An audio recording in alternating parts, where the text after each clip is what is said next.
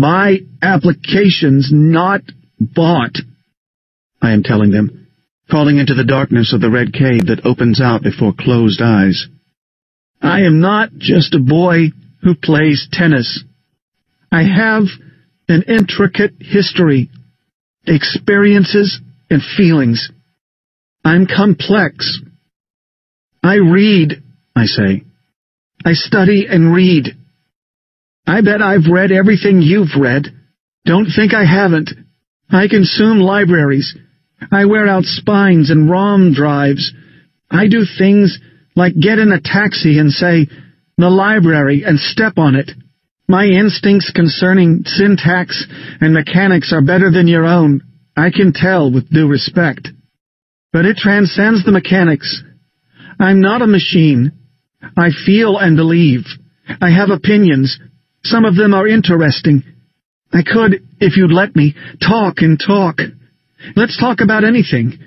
I believe the influence of Kierkegaard on Camus is underestimated. I believe Denis Gabor may very well have been the Antichrist. I believe Hobbes is just Rousseau in a dark mirror. I believe, with Hegel, that transcendence is absorption. I could interface you guys right under the table, I say. I am not just a creatus, manufactured, conditioned, bred for a function. I open my eyes. Please, don't think I don't care. I look out. Directed my way is horror. I rise from the chair. I see jowls sagging, eyebrows high on trembling foreheads, cheeks bright white. The chair recedes below me. "Sweet Mother of Christ," the director says. "I'm fine," I tell them, standing. From the yellow dean's expression, there's a brutal wind blowing from my direction. Academic's face has gone instantly old. 8 eyes have become blank discs that stare at whatever they see. "Good God," whispers Athletics. "Please don't worry," I say. "I can explain." I soothe the air with a casual hand. Both my arms are pinioned from behind by the director of comp, who wrestles me roughly down, on me with all his weight.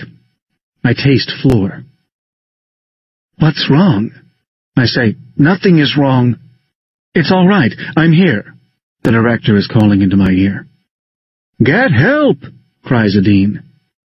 My forehead is pressed into parquet I never knew could be so cold. I am arrested. I try to be perceived as limp and pliable. My face is mashed flat. Comp's weight makes it hard to breathe. "Try to listen," I say very slowly, muffled by the floor. "What in God's name are those—" one dean cries shrilly. "Those sounds!" There are clicks of a phone console's buttons, shoes, heels moving, pivoting, a sheaf of flimsy pages falling. "God! Help!" The door's base opens at the left periphery, a wedge of halogen hall light, white sneakers, and a scuffed nun bush. "Let him up!" That's Delint.